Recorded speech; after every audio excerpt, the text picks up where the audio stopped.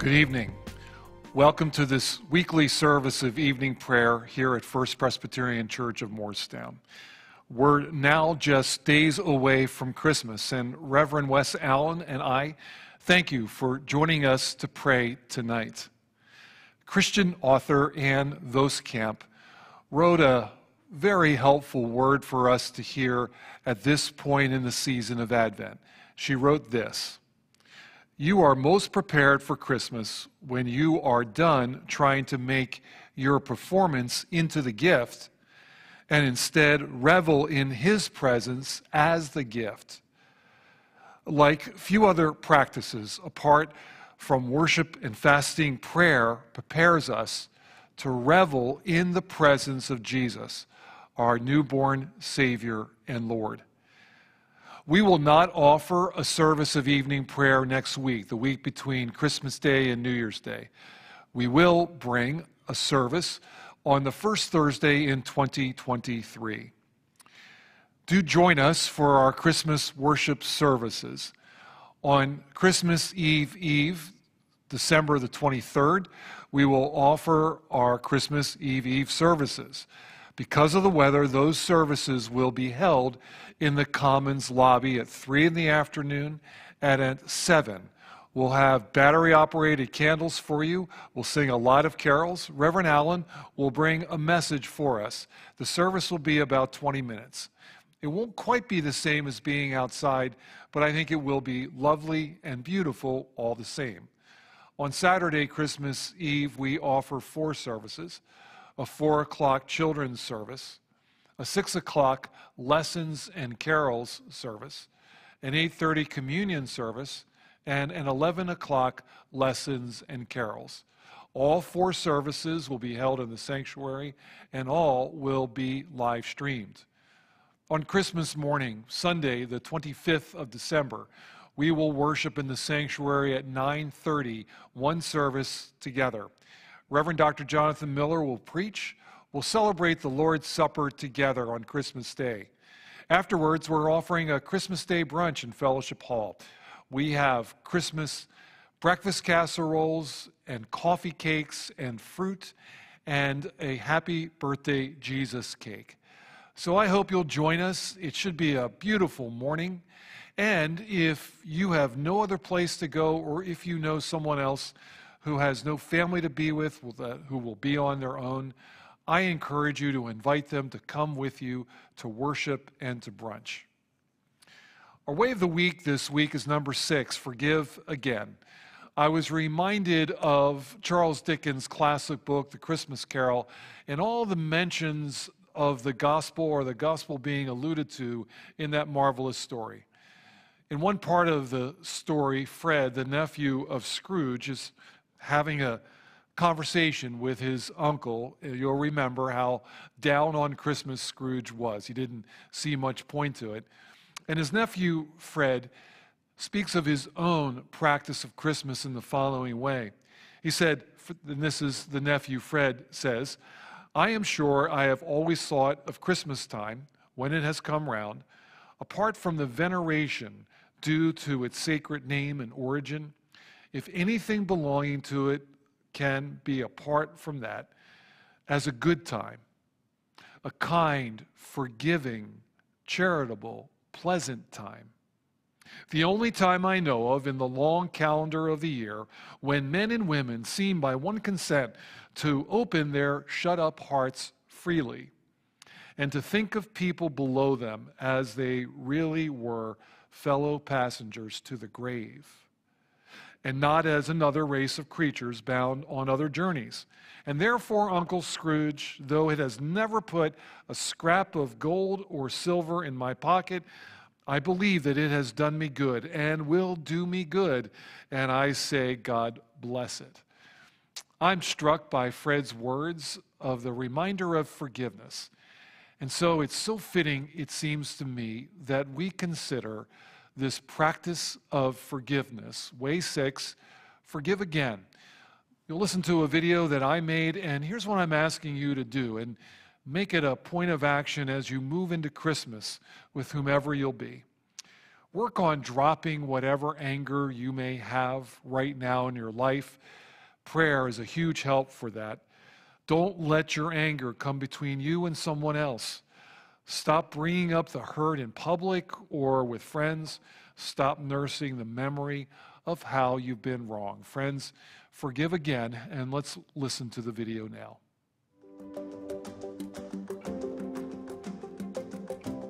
My name is Stuart Spencer. It's my great joy and privilege to serve as the pastor of the First Presbyterian Church of Moorestown.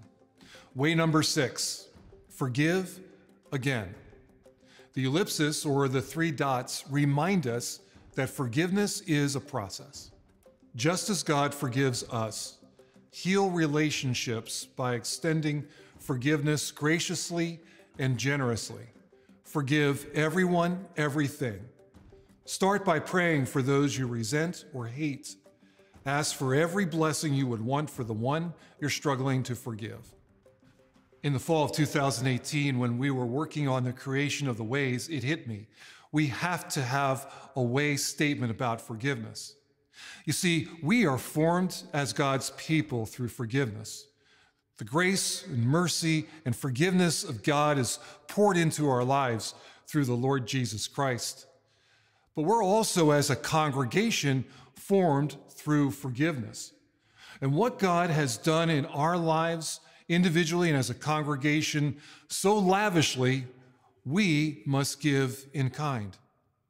Jesus says in Matthew 6, if you forgive the sins of those who sin against you, your heavenly Father will forgive your sins. But if you refuse to forgive others, your Father will not forgive your sins. Why forgive? You see, it's important that we practice forgiveness so that we can be free of the burden of our anger and resentment. We forgive to let go and therefore to be in a place of effectiveness. I'll never be effective if I'm filled with outrage, and I'll never be where God wants me to be. I've known people who have lived miserably for years, even decades, because they refuse to forgive. Forgiveness means letting go. One of the words used in the New Testament for forgiveness means to release. What do I release? Well, I start by releasing my anger and my bitterness. I even give up holding the wrong in front of the person that I'm struggling with to forgive. Our way gives us a wonderfully practical way to begin this process. The way suggests that we pray for those that we hate or resent. In prayer, we ask for everything we would want for them. Here's how this prayer might go. God, would you be with so-and-so? Would you pour into their lives your mercy, grace, and your deep love for them? Would you bless their relationships? And would you give them a joy in serving and knowing you? Amen. If you pray a prayer like that for the person that you're struggling to forgive every day for 2 weeks, I assure you, your resentment will vanish. Often, as I have prayed that prayer, I've found that my resentment disappears in just a couple of days. Let me show you something that's helped me. This bowl is filled with water, and the water represents forgiveness. This is how the forgiveness process works. First, Jesus takes us in his nail-scarred hands, and we are passed through the waters of forgiveness. And Jesus forgives us everything. Then I take my hands, and I imagine the person that I'm struggling to forgive, and I pass them through the same waters of forgiveness. Once forgiven, then I forgive. FPC Moorestown, forgive again.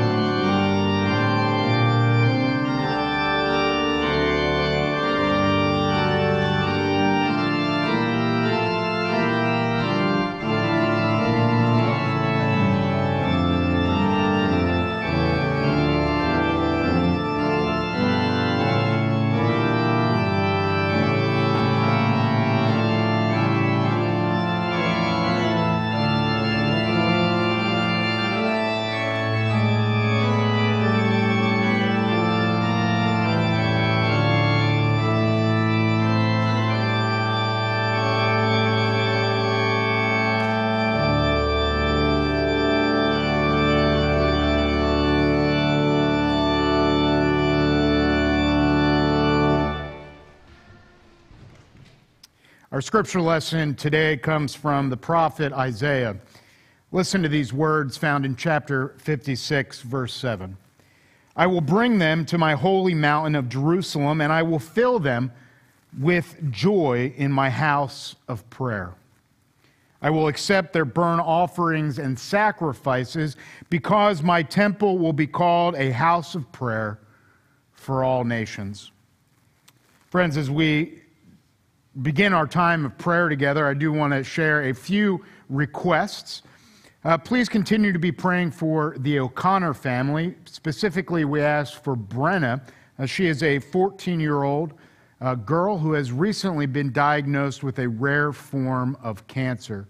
Her family has postponed her receiving a hysterectomy until after the Christmas and New Year holiday. So just pray for them in this difficult time.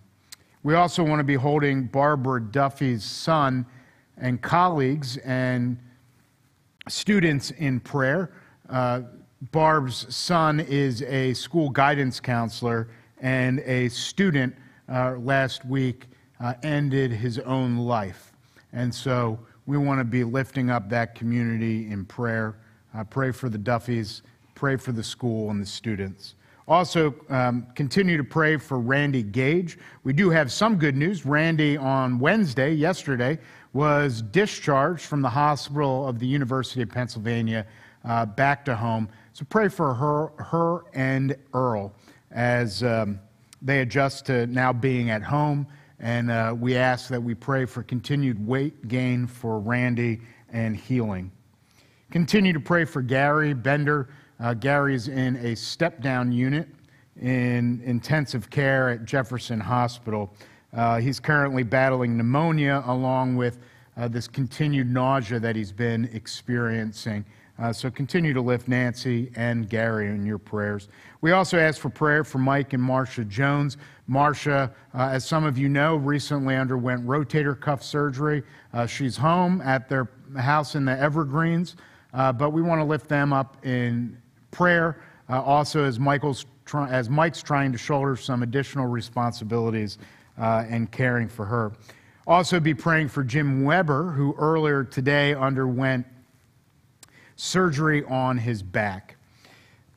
Be praying for Tony Vega, who works at Urban Promise in Camden and is a beloved person who works there by all the kids. The children and families love Tony and also love his brother Albert.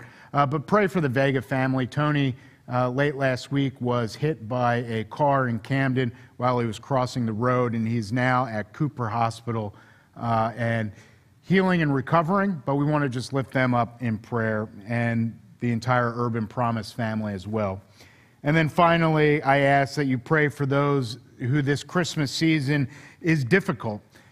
For those that are separated from their families. Perhaps it's because they're stationed in another area of the world or another part of the country, and they can't go and be with their family during Christmas and New Year.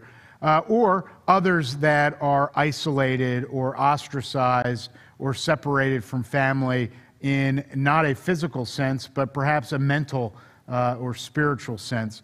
So we ask for prayer for healing and for reconciliation in this season of Christmas. So friends, with these prayers, let us now turn to our Lord, who promises to be with us, to hear us, and is present. Let us pray. Holy and living God, you are a God who writes and participates in the stories of our lives and the stories that have come before us. And we thank you for the living story of Jesus.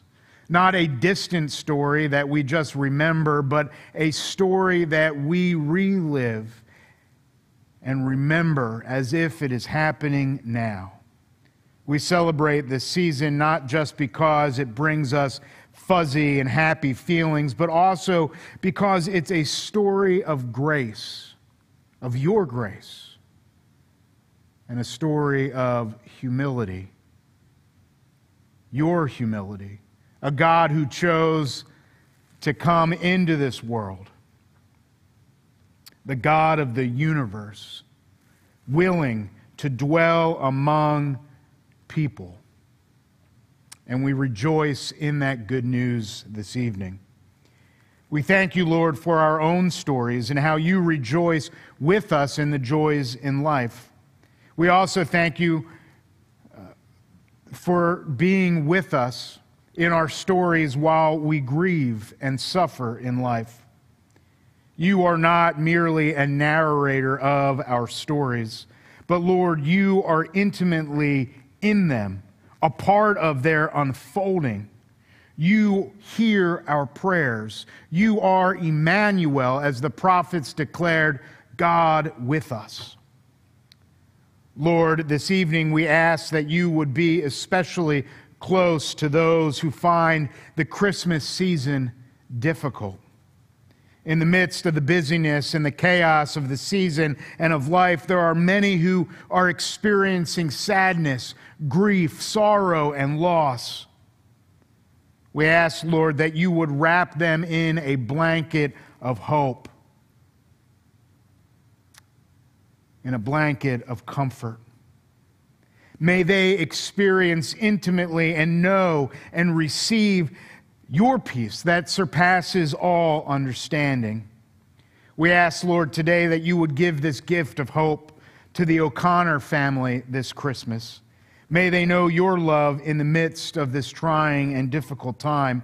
And Lord, we ask boldly that you would bring healing to the body of Brenna and give wisdom to the doctors and oncologists and team of people who will be treating her to rid her young body of this cancer. We ask, Lord, that you would give the gift of purpose to those struggling with mental illness, for those who grieve as they witness the darkness that is enveloping our world spiritually and physically. Lord, we ask that you would lift up Barbara's son, lift up their entire school and the students and the faculty. Lord, break down the dividing walls that create and separate mental illness and the pain that so many face. Lord, knock down these walls so that it is no longer a stigma in our society, but something that we can talk about and embrace so that we can walk alongside young people and adults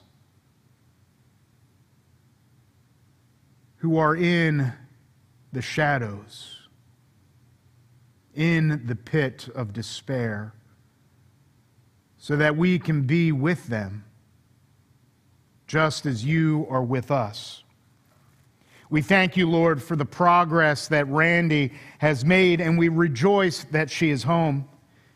Continue to bring healing to Randy. Give her stamina and perseverance in these coming days and weeks. We ask, Lord, that you would bring comfort to her and Earl. We ask the same for Gary and Nancy. And we thank you for the many improvements that Gary has made over the last several months. But Lord, we continue to ask for you to bring healing. Bring healing to his spine, relieve him of the nausea, free his lungs from pneumonia, and give him the strength to heal and to recover. Continue to be the bedrock and foundation that you have been for Nancy. Lord, we thank you for your steadfastness and love during this difficult time in her life. And Lord, we rejoice for the countless men and women from this community and congregation who have walked alongside and supported Nancy and Gary. We ask, Lord, for those recovering from surgery, lift up Jim and Marcia and be with them as they heal. Be also, Lord, with their spouses, with Ginny and with Mike, as they shoulder additional roles and responsibilities to allow for healing. And Lord, as we head and continue and to head into this weekend that will be filled with great pageantry, may we focus not on the poinsettias, not on the lights and the trees, but Lord, may we focus on the manger and the gift that you have given us, not just a gift in a child, but a gift in salvation that comes from you. Grant us all the things necessary for our collective life together and bring us to be of one heart, body, and mind as a society and as your church. Through Jesus Christ our Lord, we pray these things, praying the prayer that Jesus taught his disciples, saying together, Our Father, who art in heaven, hallowed be thy name. Thy kingdom come, thy will be done on earth as it is in heaven. Give us this day our daily bread, and forgive us our debts as we forgive our debtors. And lead us not into temptation, but deliver us from evil. For thine is the kingdom and the power and the glory forever. Amen. Now, friends, I wish you a joyous and Merry Christmas. And I hope that it will be shared with friends and family. And I hope and pray that opportunities to share the love and grace of Jesus Christ, that you may share that great news with all who have ears to hear. Friends, in the name of the Father, the Son, and the Holy Spirit, go in peace. Go declaring that God is with us, that the Christ child, the Messiah, has arrived. Amen.